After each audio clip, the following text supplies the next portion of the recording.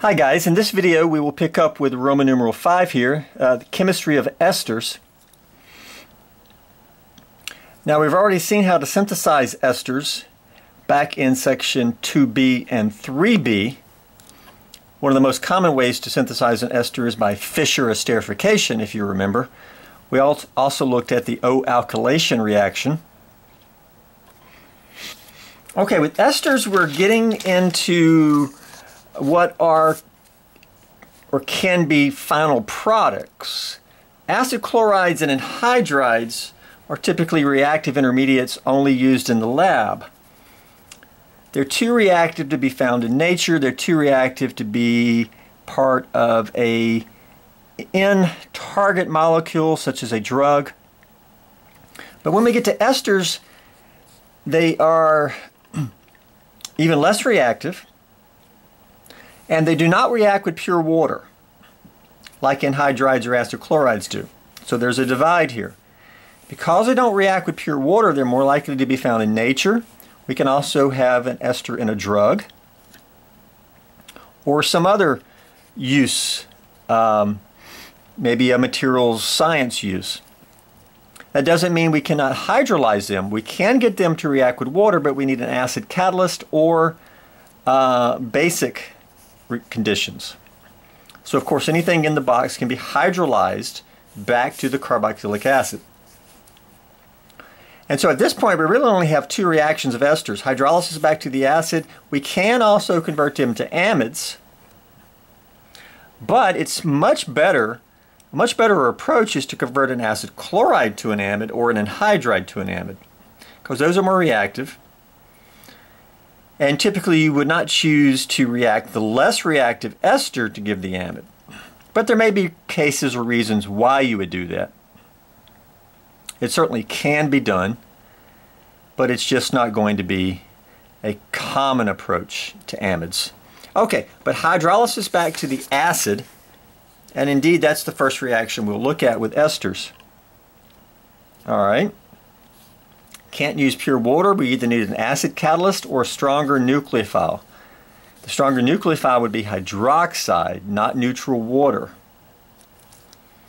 So we can show this reaction here, this ethyl ester being hydrolyzed with aqueous acid back to the carboxylic acid. Of course we will produce ethanol.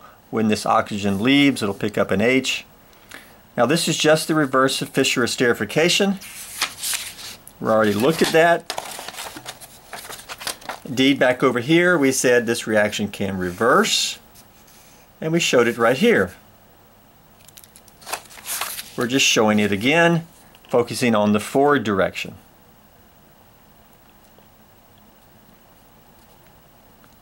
Alright, you can work through that mechanism for practice. We've already done it. You can do it again there. So hydrolysis. Okay, this shows an example of hydrolysis of an ester under basic conditions using sodium hydroxide.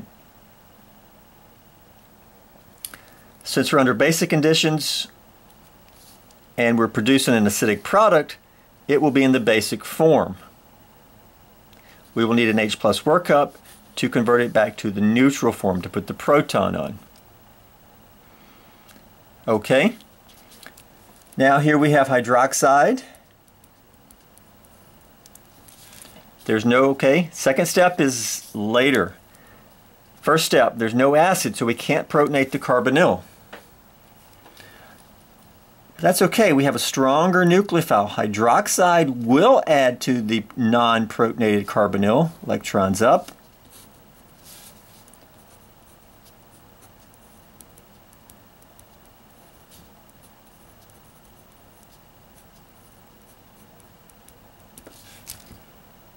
Get to this point here.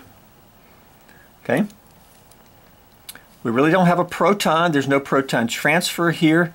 The electrons can come back down. These electrons come here. Now we could go backwards. We could kick off the OH. But to go forward, we're going to kick off the O-methyl. And which is a better leaving group? They're both neutral oxygens. There's not much difference in the leaving group capability. All right. Again, there's no proton here to protonate anything, but the only thing we can do is kick this other oxygen off. That takes us forward.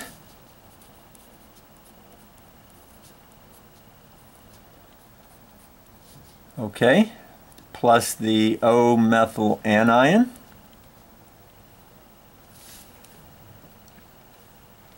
But this is a base. This will take the acidic H. See, this is your carboxylic acid, but we're not done, because the acid-base reaction is going to take place, and that will give the carboxylate anion plus the methanol, which we said we would form. And that is in step 1.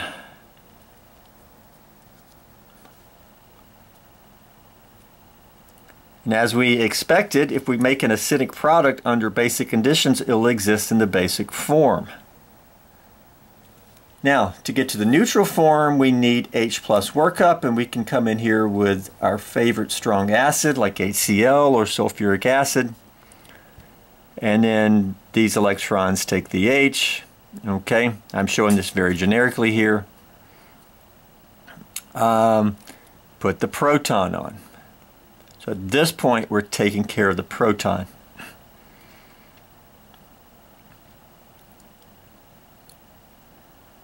And so we have hydrolyzed our ester.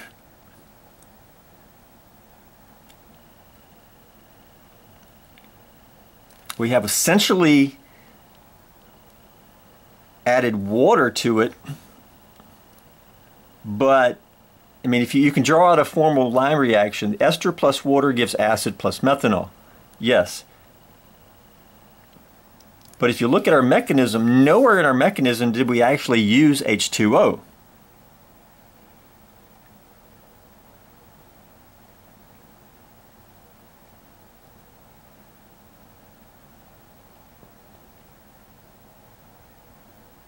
Okay, next is just an example. I'll let you do that for homework. Looks like an ester, aqueous hydrolysis. We should be able to get products there. Pretty straightforward, but you've got to be able to recognize what the products are of the hydrolysis. Now, when you look at an ester, you can either have the R group on the oxygen being real small, like maybe just a 1-carbon methyl, and then the R group on the carbonyl being larger. But you can also have the reverse. For example, maybe the R group on the carbonyl is just a small methyl, and the R group on the oxygen is larger. Don't let that throw you. It's still an ester, it's still the same mechanism. You need to be able to show products here. Okay. An interesting application, saponification of a triglyceride to give soap. A triglyceride is a triester, which is found in the body. It is a sort of a storage molecule for fatty acids. What would be the products if we hydrolyze this triglyceride with hydroxide? All right. Show the products. That is, if you hydrolyze all 3 esters. Okay. So homework.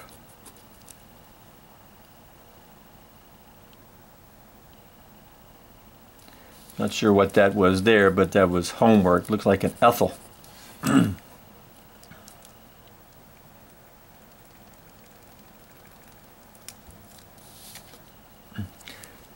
Now here we have a cyclic ester.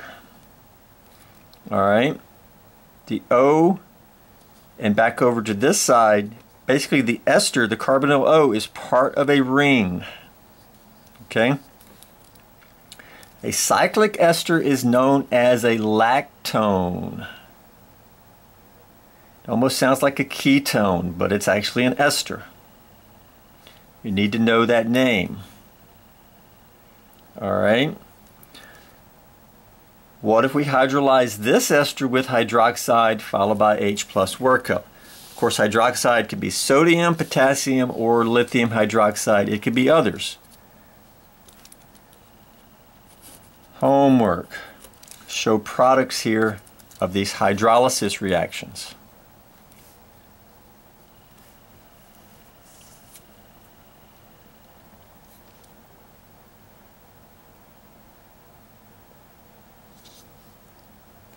Now C.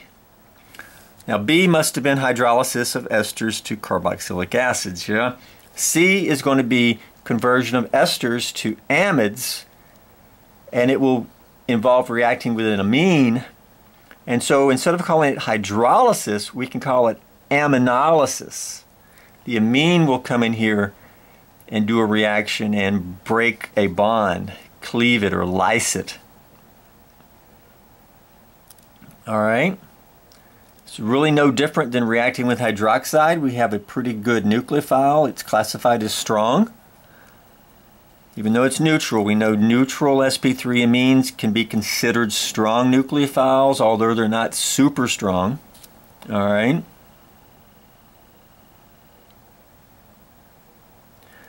Try this mechanism on your own. Here we need to think about taking care of the proton. All right.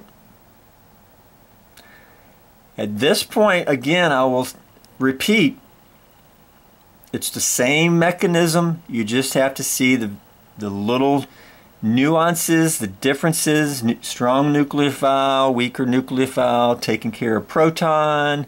Okay, it's things like that. I'm not going to do it for you because it's better for you to work through it. Okay, maybe make a couple of mistakes and then learn from your mistakes. But hopefully, if you're kind of up to speed, just work your way through it, do one step at a time, logical steps, okay, and get to where you need to go. Fundamental steps that we've talked about. But again, if you wanted to make this amide, it would be a better reaction to have an acid chloride here or an anhydride. But that doesn't mean you cannot do this reaction. All right. Next would be chemistry of amides, aka carboxamides. Long name. Now we've already synthesized them from acid chlorides and anhydrides, or even esters such as we just did. Now, amides are not going to be converted to any of the above. A primary amide can be converted to a nitrile. That's a very specialized reaction. The most common reaction, and almost the only reaction that you can do, is hydrolyze them back to the carboxylic acid. And indeed, that's what we see here first. All right.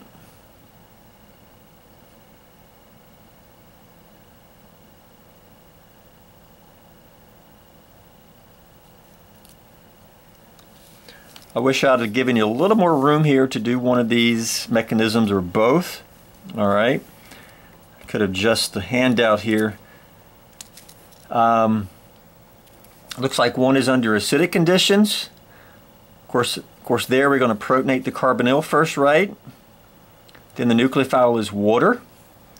Down here we do not have any acid, so we're not going to protonate the carbonyl, but we have a stronger nucleophile, that being hydroxide. All right. Need to take care of proton. Now here we have hydrolysis of a cyclic amide where the nitrogen and carbonyl is part of a ring. Cyclic esters were lactones. A cyclic amide is known as a lactam. You need to know that name. So this is going to be analogous to one above. Okay, aqueous acid. But what we're going to see here, same as over here, is that the leaving group is really not going to leave the molecule because it's part of a ring. All right.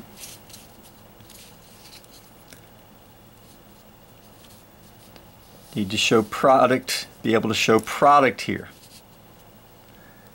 More and more I expect you to be able to do the chemistry more and more on your own, ask questions, and confirm that you see what's going on here.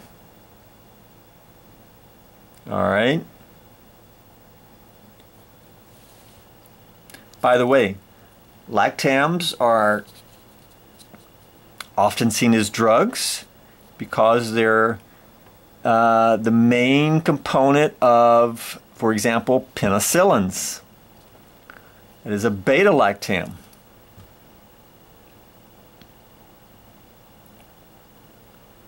Beta-lactam is going to be the four-membered ring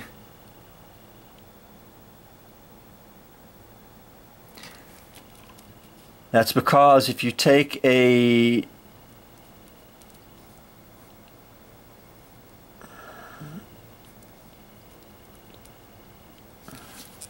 if this cyclized, if this nitrogen ended up bonded to this carbonyl, that would be a beta-lactam, a four-membered ring.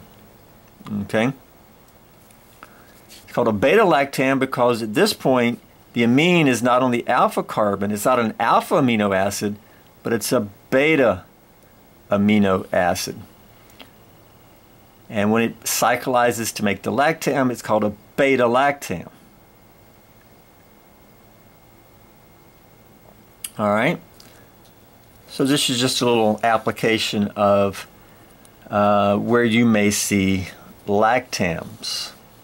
All right, amoxicillin actually has two amides. It has the lactam amide, and it also has a non-cyclic regular amide.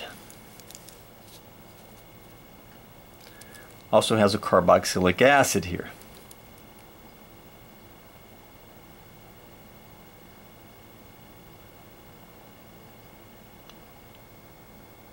Okay, next let's look at the acidity of amides and more particularly of imides. And what is an imide? Okay, I have some pKa's here. Now as an acid, okay, so these are all pKa's looking at acids. An amine this amine has a pK of about 30. As a base it would be about 10. Okay. Now if we put a carbonyl next door, the NH becomes more acidic and the pKa goes down to about 18 to 20. That's because the resulting anion would then be resonance stabilized into the carbonyl. The charge can be delocalized onto the oxygen.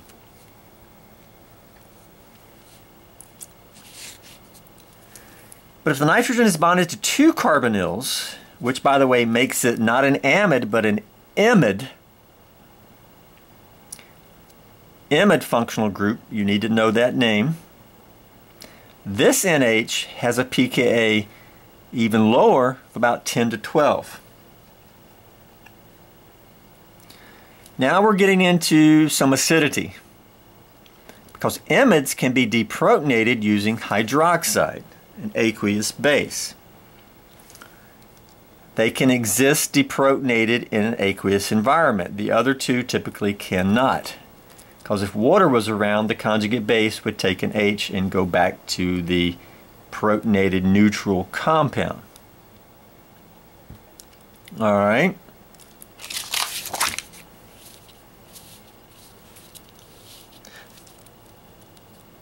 Now, because of the acidity of the imide NH, we can actually do some chemistry here. And the first is to deprotonate it, and we can use hydroxide like we just said. Okay.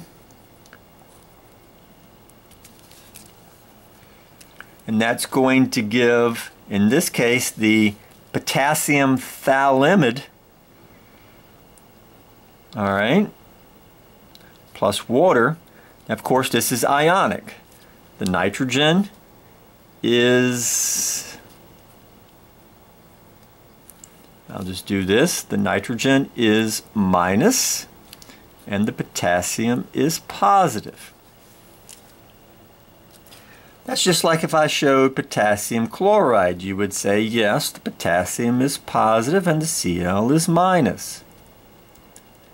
I can show them just right next to each other. I'm just showing the potassium and the nitrogen right next to each other. Okay? Now you might say, well, why aren't charges shown? Well, the same thing here. I could show you KCl. I don't really have to show you charges.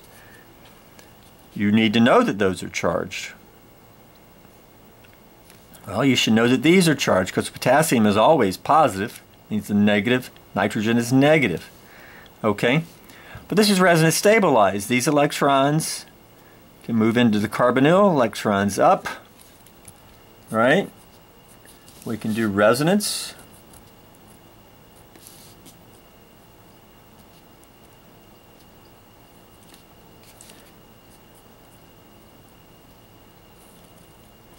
All right, I'm just abbreviating the linkage over here. Delocalize the charge into that oxygen, but I could also come back and delocalize the charge into the other oxygen. Because the charge is spread over two oxygens and a nitrogen, it's fairly stable. That's why the imide has a fairly low pKa. That's why hydroxide can deprotonate it. And we can get to this point plus water. All right. But now, this nitrogen, even though it is delocalized, it will act as a nucleophile, and we can come in here with some type of R group with a leaving group, and we can do SN2 chemistry. All right, it will alkylate on the nitrogen. All right, even though it's delocalized, we know it alkylates on the nitrogen, so we use the lone pair here. SN2, and we make the N carbon bond, and we alkylated our imide.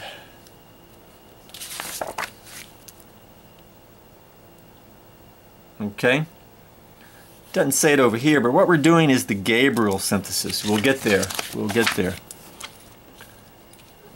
After we alkylate our imide, we can now hydrolyze the imide. It's almost like two amides. We can hydrolyze both nitrogen carbonyl bond.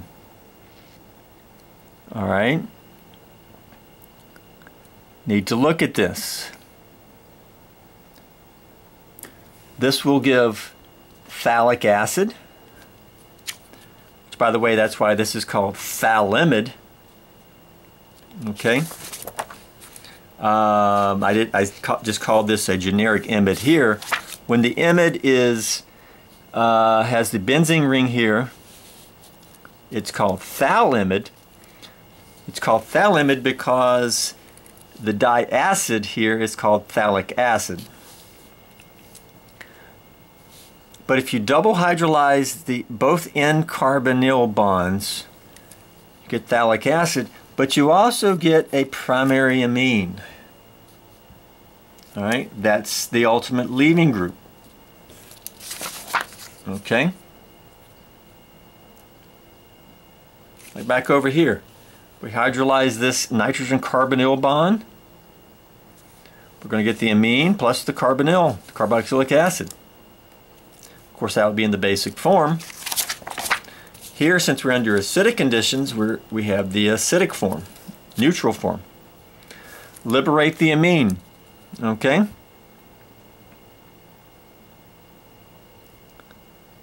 Now, some of you are following this, and I'm sure some of you are not. If you're not following this, you need to go back and work through hydrolysis mechanisms and then even do this one, all right? Acidic conditions, protonate carbonyl, water adds to carbonyl. Eventually you're going to kick off the nitrogen, but you got to make sure you take care of the proton appropriately. Then you do chemistry at the other carbonyl and eventually kick off the nitrogen. Eventually you will form a primary amine. Now, you got some acid-base chemistry here because the amine is basic. It's actually going to exist in the acidic form, protonated form under these conditions. All right. Ultimately, this is a way to make primary amines, okay, where we use phthalimide, we deprotonate it, put the alkyl group on, then do a double hydrolysis to liberate the primary amine.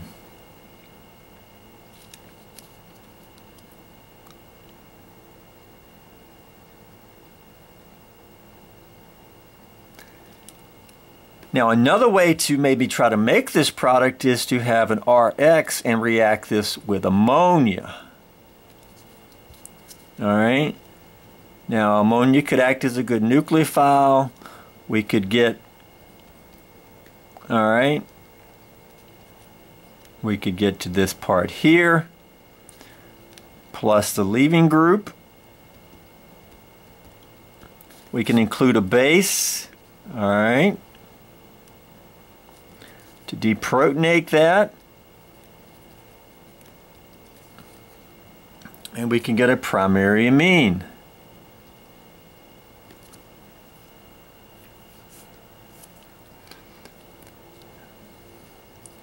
The problem here that we discussed in Organic 1 when we were looking at SN2 reactions of amines, okay, here we use an amine to alkylate it. Direct alkylation of amines. Problem is, the primary amine is going to be formed, all right, because the ammonia can act as a base. You can actually get your neutral primary amine in this reaction, and then it will start reacting again.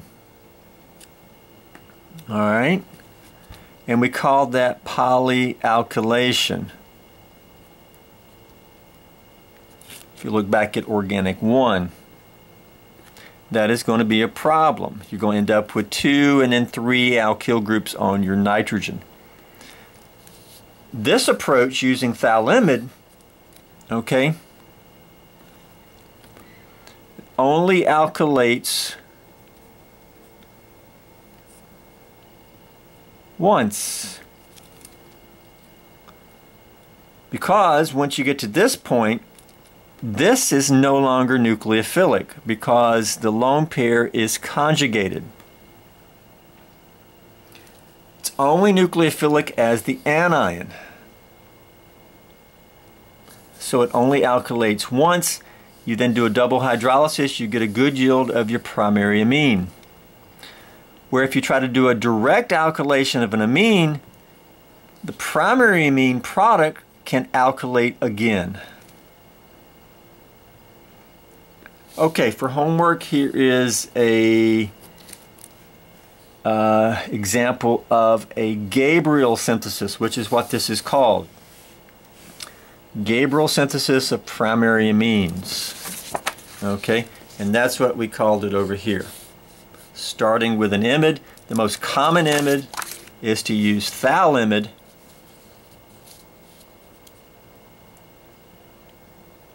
Because this portion over here really doesn't matter. This will end up in the waste container. But just historically the most common imide to use for the Gabriel synthesis. Alright.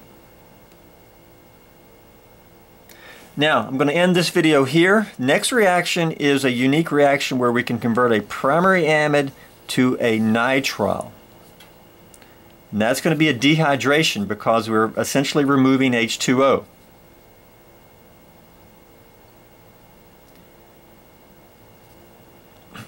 And we will We can do it with either thionyl chloride or acetic anhydride. You should be able to do it with both. All right, this is going to be standard fundamental chemistry we've seen before. A couple of new little twists to it, but again, once you see it, should be pretty straightforward. See if you can do it on your own, particularly using thionyl chloride. We'll probably do that first.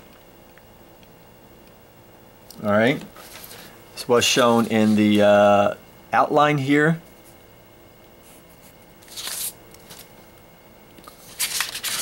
Then we'll move into chemistry of cyano groups or nitriles, and really the main reaction for now will simply be hydrolysis back to the carboxylic acid. Anything in the box can be hydrolyzed back to the carboxylic acid. All right, either by aqueous acid or aqueous base.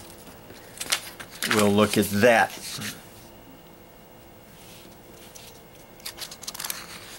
And in the next video, we'll also look at a couple of miscellaneous things to finish up this handout, including some polymers. Yes. So one more video here for this handout. And then that will largely be the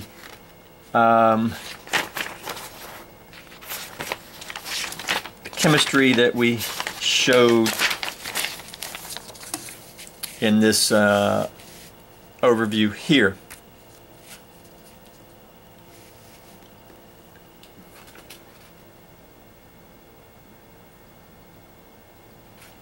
We will then move into some simple additions that I think you'll see on the syllabus outline, and that is the next handout.